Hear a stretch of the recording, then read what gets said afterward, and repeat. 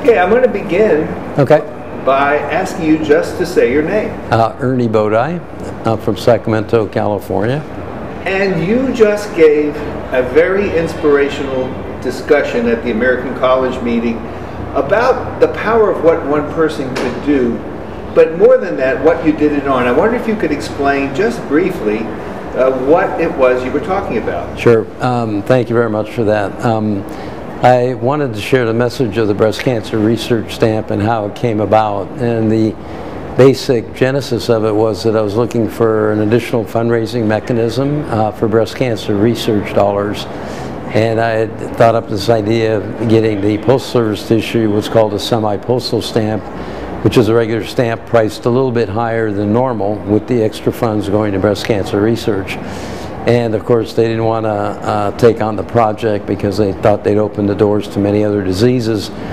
So I spent a year and a half of my life going to Congress and lobbying the Senate and the House to issue a bill that authorized the Postal Service to then put forth a breast cancer stamp.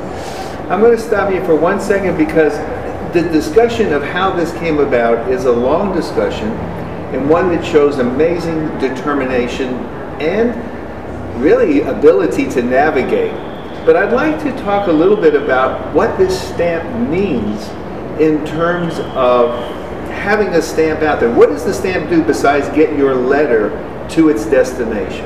Well, the stamp does two things. Number one, it obviously raises money for breast cancer research, and so far we've raised about $85 million. And number two, as importantly, it's a very unique tool for awareness because we've sold about 1 billion stamps, which means that 3 billion people have seen it because somebody bought it, somebody delivered it, and somebody got it. So the awareness value of the stamp is priceless.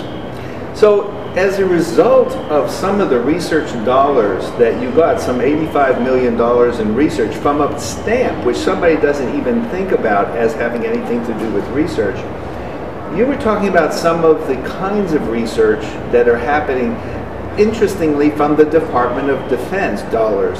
So I wonder if you could just name maybe 3 top things that you think are really interesting in terms of the research coming as a result of your effort. Yes, I think there's some of the major issues that have been brought forth are the development of a test called the Oncotype DX, which is a 21 gene analysis of an individual patient's tumor. And based on that analysis, we can get a recurrence score which predicts whether a patient will benefit from chemotherapy or not. So as a result, whereas 10 years ago we were pretty much shotgunning 250,000 women a year with chemotherapy, clearly 1/3 of those ladies nowadays do not need chemotherapy based on that test. And the stamp was one of the major funders of the development of that diagnostic test. In addition to that, we've done a lot of work with circulating tumor cells, which are markers for the efficacy of chemotherapy and regimen programs in terms of analyzing them and their counts, whether they're going up or down during treatment. It lets us know whether we're doing the correct treatment regimen or not. In addition to that, there's been some fascinating work done involving nanotechnology. Nanotechnology basically is miniaturization, and we're now able to produce what are called nanostructures, nanotubes, which are so tiny they could literally put 100,000 of them on a strand of hair.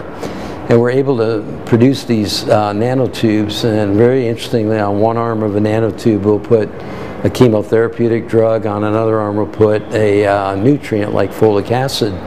We then label that with a monoclonal antibody, inject it into the patient. If the nanotubes find the tumor and the cancer cell sees the folic acid as a nutrient and brings the nanotube inside the cell, then the cell realizes, oh my goodness, there's a chemotherapy agent attached to this, and therefore we're killing the cells from within.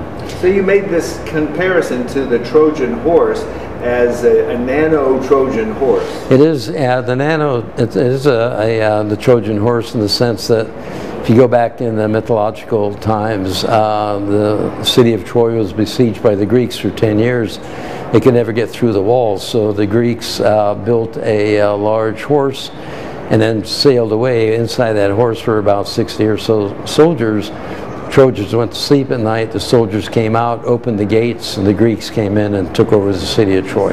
So all of this done with one person's efforts to create the need and awareness of a postage stamp, the breast cancer stamp, which led to all of this research and other benefits. So I want to thank you on behalf of all the women out there and all the doctors who have the opportunity to benefit from using that research, and for taking the time to speak with me today. Well, thank you so much. It's been a pleasure.